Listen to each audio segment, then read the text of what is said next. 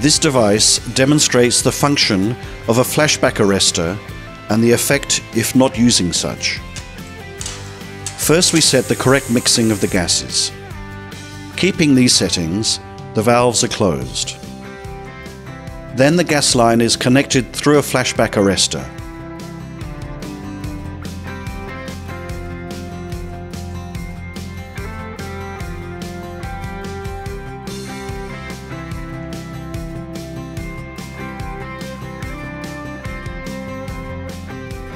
The ball valves are opened and the flame is ignited.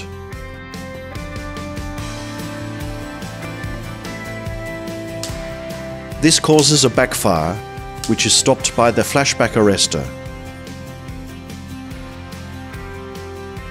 Then the gas line is reconnected to bypass the flashback arrestor.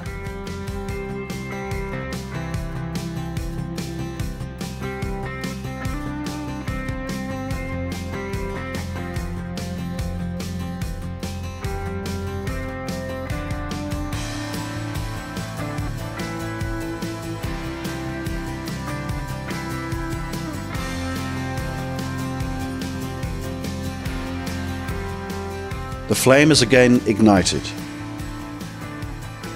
This results in a backfire that travels backwards. On the test device, the backfire is stopped by a second flashback arrestor. But in reality, the backfire would travel upstream into the gas hoses with the potential to create an explosion. Finally, a tube is connected to demonstrate the torch attachment. This requires a higher gas pressure and flow than the original settings.